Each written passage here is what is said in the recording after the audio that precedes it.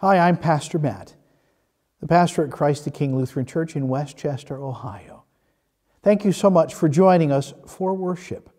On behalf of all of the people of Christ the King Lutheran Church, I would like to wish you a merry and blessed Christmas and a happy New Year. Please be sure to visit our website at ctkluth.org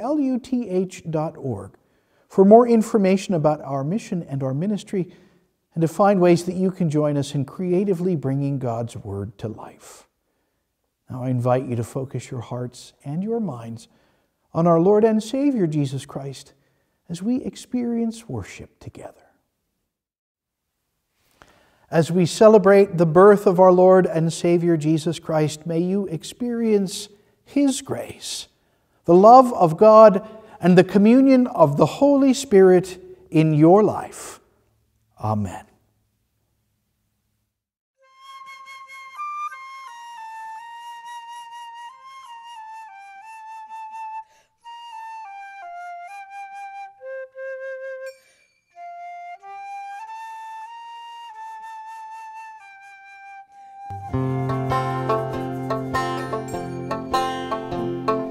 Angels we have heard on high, sweetly singing o'er the plains, and the mountains in reply, echoing their joyous strains.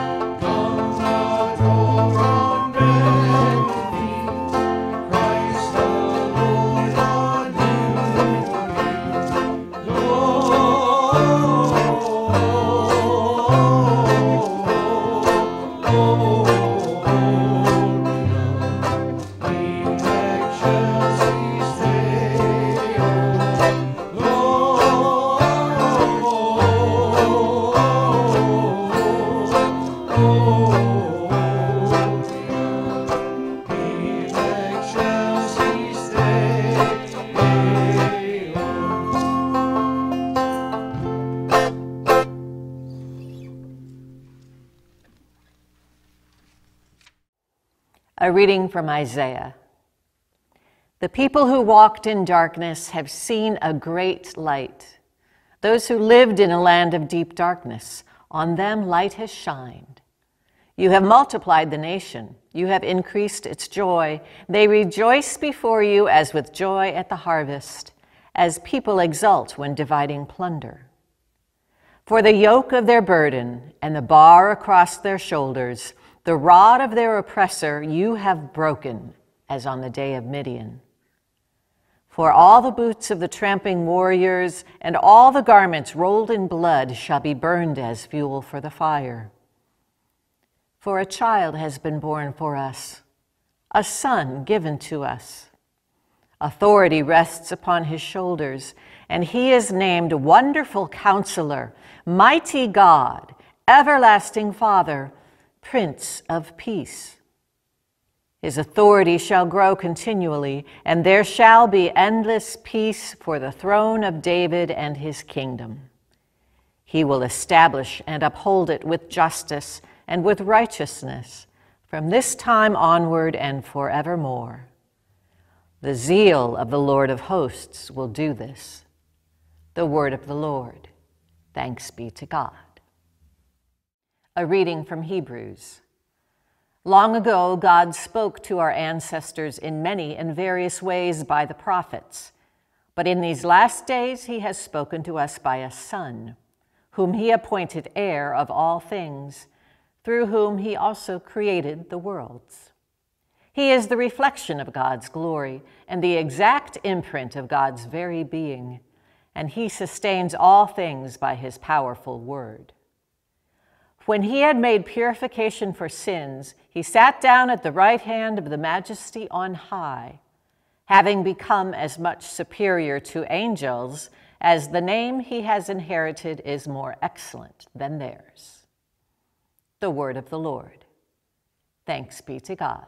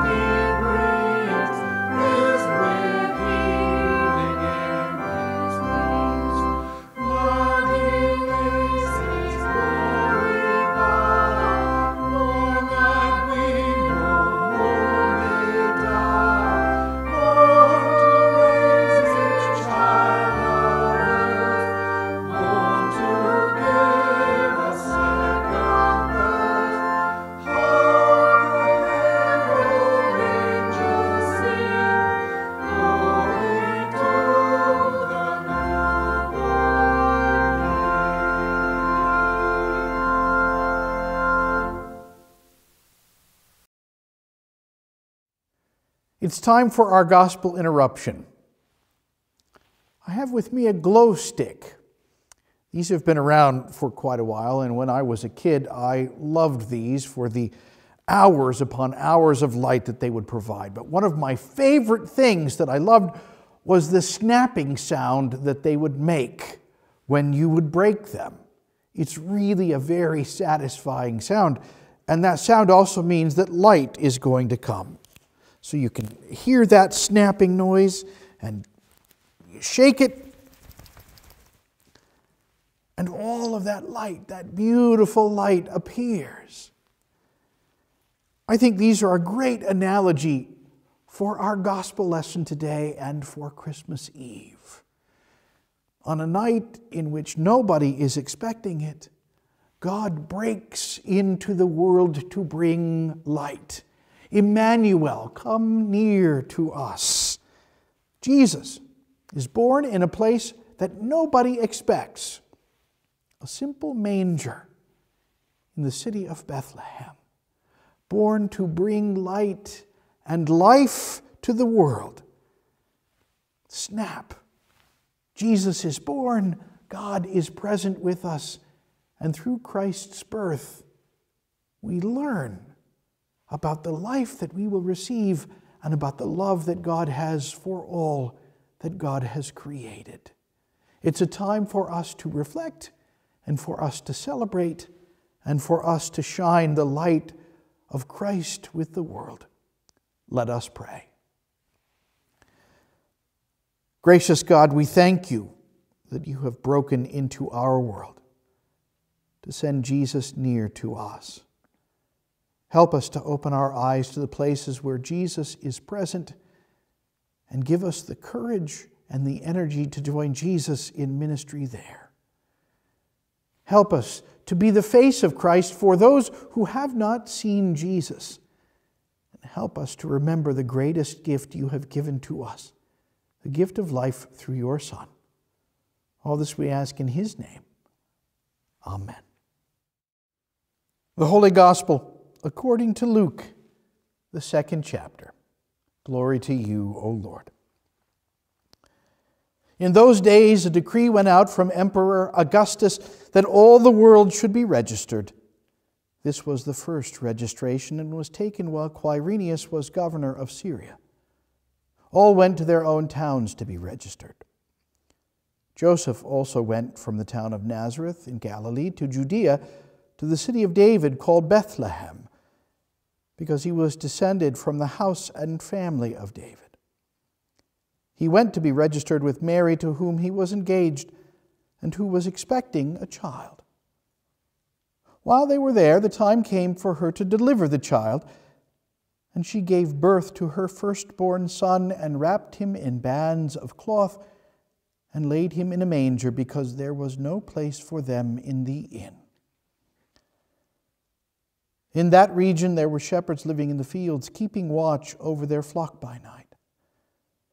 Then an angel of the Lord stood before them, and the glory of the Lord shone around them, and they were terrified. But the angel said to them, "Do not be afraid, for see, I am bringing you good news of great joy for all the people. To you is born this day in the city of David a Savior, who is the Messiah, the Lord. This will be a sign for you. You will find a child wrapped in bands of cloth and lying in a manger." And suddenly there was with the angel a multitude of the heavenly host, praising God and saying, "Glory to God in the highest heaven, and on earth peace among those whom he favors."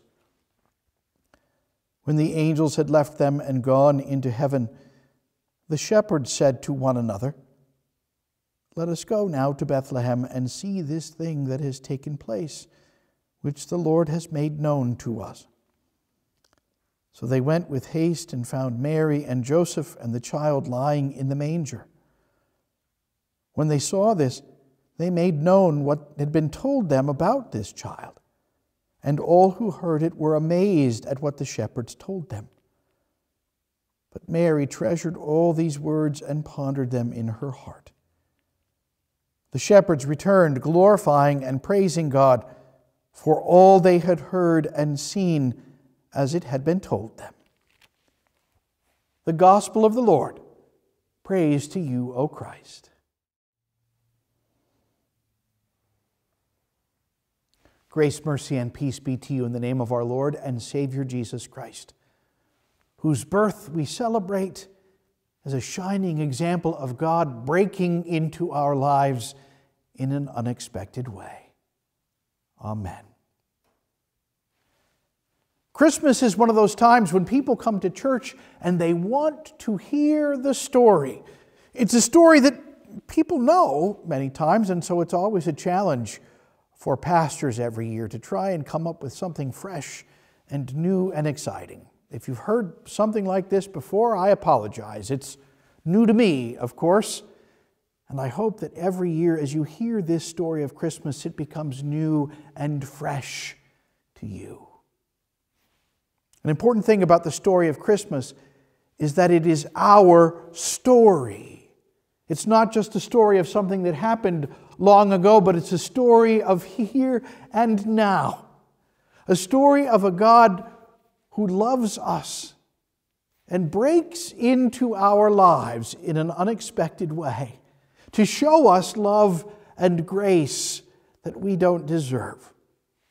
Think about what's happening in this story. There are shepherds who are sitting on the fields, minding their own business, when the angels show up, praising God, singing glory to God in the highest. And the shepherds don't say, "Yay, there are angels!" They fall on their faces because they are terrified. This is our story. When God shows up to us, it can be rather frightening. When we are face to face with a call from God, we can tend to run the other way, just like our friend Jonah did. Here are the angels challenging the shepherds, breaking into this world that is broken, to share the good news that Christ is born. This story is your story and my story. It is our story. The story of humanity. Now, hopefully you have some good stories from the past, from your family, about Christmases and about other holiday celebrations that you like to share, that you'll sit around your Christmas meal and laugh and talk about and remember those people who were long gone. Like, I remember the time that my grandpa and grandma came to our house for Christmas and I was helping to unload the presents. And I picked one up and he looked at me and he said, "Oh, don't drop that or you'll break the dishes." And I went, "Oh no." And he said, "See, I've spilled the beans." But it turned out that it was actually a VCR in there. It wasn't dishes at all. He was tricking me. These stories that we tell, they remind us of our own humanity. Some of the stories may not be good. Some of them may deal with our own brokenness. We have this vision of how the world is supposed to work at Christmas time, this gauzy, hazy, candlelit, beautiful, twinkly Christmas where everybody gets together and enjoys love and peace and hope and joy. But we all know that that's not how the world works. The world is broken. The world struggles with sin. All of us in our humanity have just as many stories about the time that we set out 2 tape recorders with Mahalia Jackson singing "Go Tell It on the Mountain" and put them at either end of the hallway to wake up our parents, when 1 tape recorder would have done. So rather than hearing the glorious strains of a soulful version of "Go Tell It on the Mountain," all my parents and grandparents heard was this jumble of noise that was not connected in any way, shape, or form. My dad got up and yelled at us to turn that stuff off. It was a less than happy beginning to Christmas, but it evened itself out. For every happy, hazy memory we have memories of us in our own sinful brokenness in which we struggle to break through. But we have this story of Christmas that we cling to because it is a story of hope and of life. Without Christ coming into the world is not saved. We are still enemies with God until Jesus shows up. Our story doesn't end at the manger. It only begins there. Our story journeys to the cross, where in our brokenness and our humanity, we witness Christ take on our sin and die on our behalf and rise again. The journey to the cross begins with the story of the manger and ends with the story of resurrection. God breaks into our world, a world of sin and brokenness, to show us love and light and life. The way that Jesus calls us into is a challenge for us. It's difficult. It's not easy. But it is a joy. And it gives us peace and hope as we are called to go into the world and love those people that God has made, some of whom are difficult to love, who are a challenge. But that's our story, yours and mine. Now, as we hear this story of the gospel of the birth of Christ, there are a lot of people who think, well, if only I had been there in Bethlehem, if only I had been near, I would have brought casseroles for Mary and Joseph, I would have rocked the baby. But funny enough, in our story, sometimes we miss when Jesus shows up. Even though the shepherds were in the fields and the angels were there, the rest of Bethlehem was in denial about who Jesus was and why Jesus showed up. And sometimes we have to have our eyes opened to the ways that Jesus continues to break into our lives, to challenge us to love. This story of Christmas is our story, yours and mine. We are there with the shepherds rejoicing. We are there at the manger, excitedly kneeling before the child. But it also calls us to be engaged in our world too. To realize that Mary and Joseph will become refugees. They will be political refugees. King Herod will be hunting them down. We are called to see the face of Jesus on those who are refugees around us.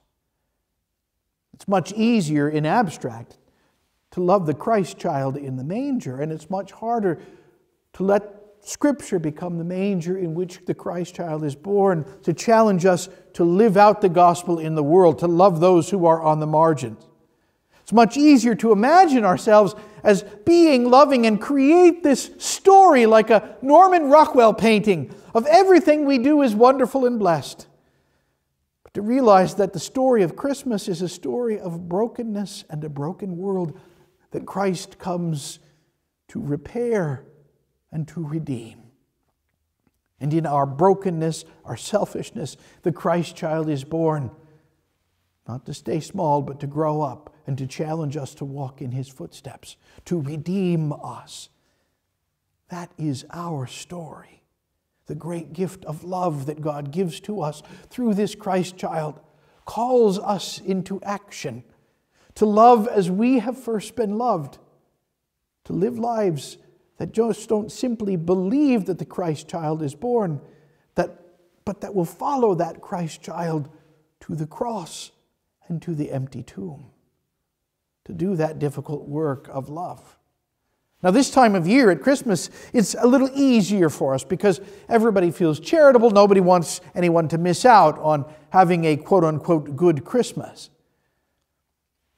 But December 26th, January 26th, February 26th, those are the times when the Christmas story is still calling us to love, calling us to live out this good word of the gospel, to follow the light that is given to us by Christ, and to recognize those places where God continually breaks into our own lives, to come near and to challenge us to love as we have been loved.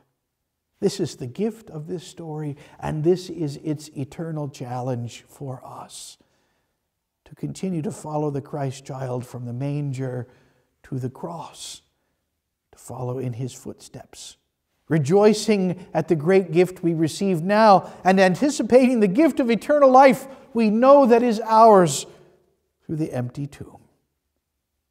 Christmas is our story, yours and mine. A story of God breaking in, offering us hope and life and light. And God continues to do that for us this Christmas and every day beyond Christmas. Amen. And now may the peace which passes all human understanding keep your hearts and your minds on our Lord and Savior Jesus Christ. Amen.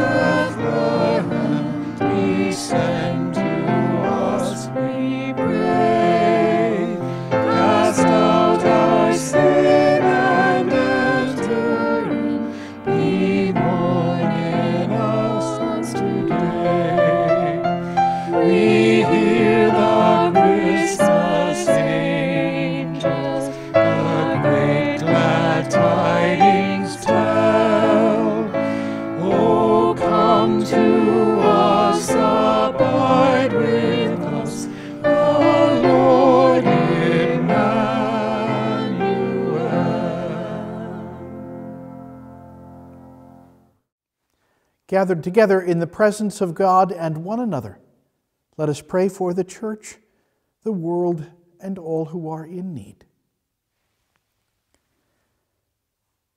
Gracious God, we thank you for the best gift of all this Christmas, your Son Jesus. Open our eyes to the places which Jesus keeps breaking into. Help us to look upon the face of our neighbor and see your Son there. Motivate us to look past our own selfish interests and to serve others in your name, that through us they might experience Christ's unexpected presence in their life. Lord, in your mercy, hear our prayer. God, who is near us, Emmanuel, be present with all who are lonely this season, all for whom this time of year is difficult. Help them to experience your closeness in their lives. Help us to be witnesses of your presence. Open our eyes to the needs of our neighbors and help us to share the joy, love, peace, and hope of this season. Lord, in your mercy, hear our prayer. Healing God, we ask for your healing presence among all who are suffering, those who are awaiting surgery, those who anxiously await treatment. Be present with those who continue to endure during this holiday season, those who await the coming of the new year with dread and with worry. Surround them with caregivers who have insight into their care. Surround them with people who are knowledgeable and skilled, that they may receive healing and comfort and your peace. Lord, in your mercy, hear our prayer. God of life and hope, be with all who grieve, all who mourn this Christmas. all for whom this time of year is a reminder of loss. Help us all to remember the saints who have gone before us, who have shown us the way that Jesus continues to surprise them in their lives and walked in his footsteps. Bless all of us as we continue our journey following all those saints who have gone before. Lord, in your mercy, hear our prayer. All of these prayers and the prayers of our hearts we lift up to you. In the name of your Son, Jesus Christ, our Savior and Lord. Amen. Lord, remember us in your kingdom and teach us to pray.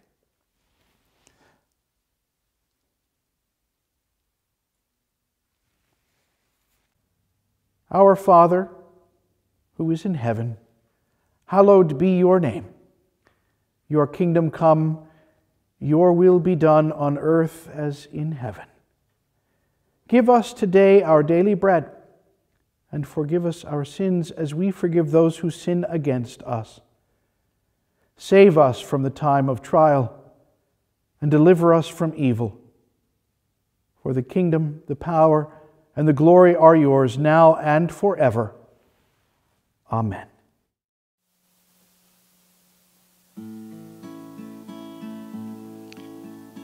The organ in the church was broken, and Joseph Moore and Franz Gruber scrambled for a Christmas Eve song that they could sing. One of the most beloved Christmas carols ever was written that night. I invite you to light a candle and sing along. Silent night, holy night, all is calm, all is bright, round yon virgin mother and child. Holy infant, so tender and mild, sleep in heavenly peace, sleep in heavenly peace. Silent night, holy night, shepherds quake at the sight, glory stream from heaven above, heavenly hosts sing Alleluia. Christ the Savior is born. Christ the Savior is born.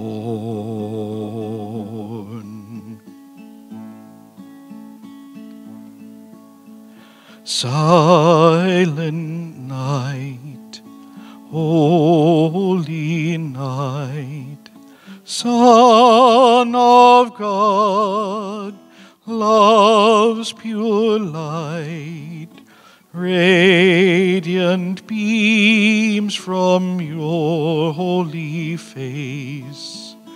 With the dawn of redeeming grace, Jesus, Lord, at your birth. Jesus, Lord, at your birth.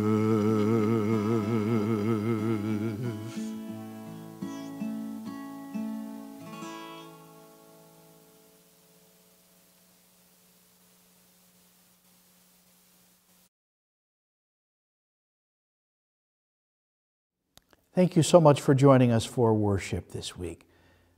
Please be sure to check out our Facebook page and to like us so that you can keep up to date with all of the exciting mission and ministry activities that are taking place in the new year. Now, a challenge for you as you head out into the world this Christmas to open your eyes to the ways in which God keeps breaking in and challenging you. It can be scary and frightening, but it can also bring light and life and unexpected love. Now receive the benediction. The Lord bless you and keep you. The Lord's face shine upon you. The Lord be gracious to you and grant you peace. Go in peace and serve the Christ child. Thanks be to God.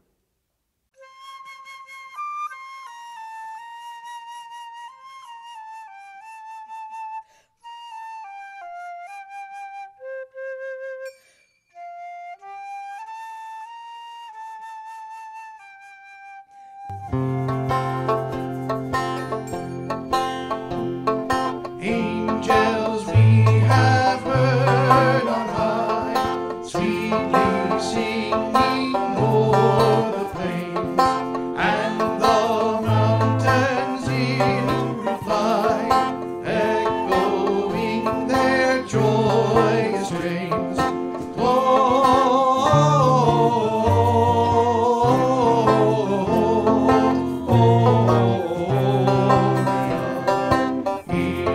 Excelsis Deo.